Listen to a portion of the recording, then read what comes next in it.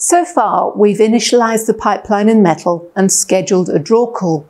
To start rendering 3D content, we first need a 3D model with some vertices. 3D models are made up of triangles like this one.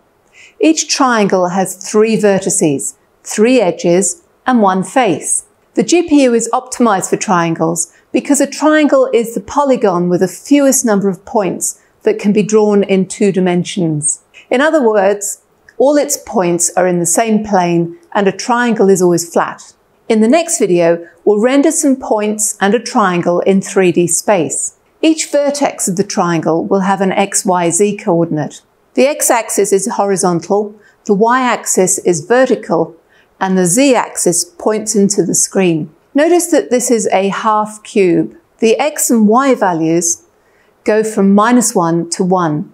But the z-axis goes from 0 to 1. This coordinate set is called Normalized Device Coordinates, or NDC. In the demo, we'll position the triangle at the front of the space with z being 0. Later on, we'll be working with this 3D model. On the left is the quad mesh that you'll see in Blender. A quad has 4 vertices. When we read the model file into our app, all the quads will be divided into 2, and the mesh triangulated into the model you see on the right. Let's follow one of these triangles down the graphics pipeline.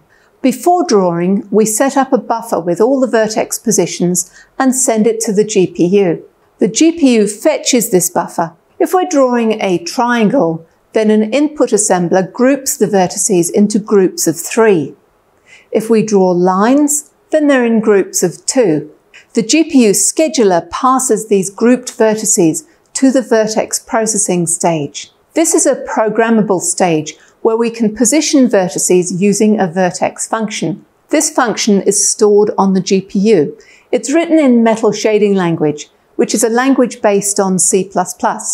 Notice the semicolon at the end of the return statement. Don't worry if that code looks confusing. We'll be going over every bit of it. On to primitive assembly. This stage assembles the groups into primitives. The primitive depends on the type you're drawing, points, lines, or triangles. Some vertices may be clipped now if they don't fit inside the screen coordinates. The remaining primitives are then passed along to the rasterizer. The rasterizer converts visible parts of the primitive to fragments.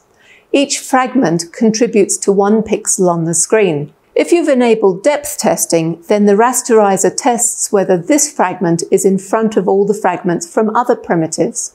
If it isn't, then the rasterizer discards the fragment.